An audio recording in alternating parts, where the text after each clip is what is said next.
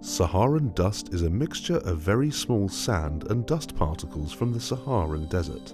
You are more likely to see Saharan dust in the UK in winter if there are mild and unsettled conditions combined with a stronger jet stream, which helps to transport the dust to the UK. Strong winds regularly blowing across the Sahara lift dust and sand high into the sky. Winds in the atmosphere at between 3,000 and 7,000 feet can transport the dust thousands of miles across the sky.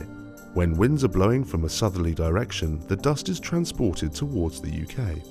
For dust to get back down to the ground, it needs to be washed out of the sky by rain.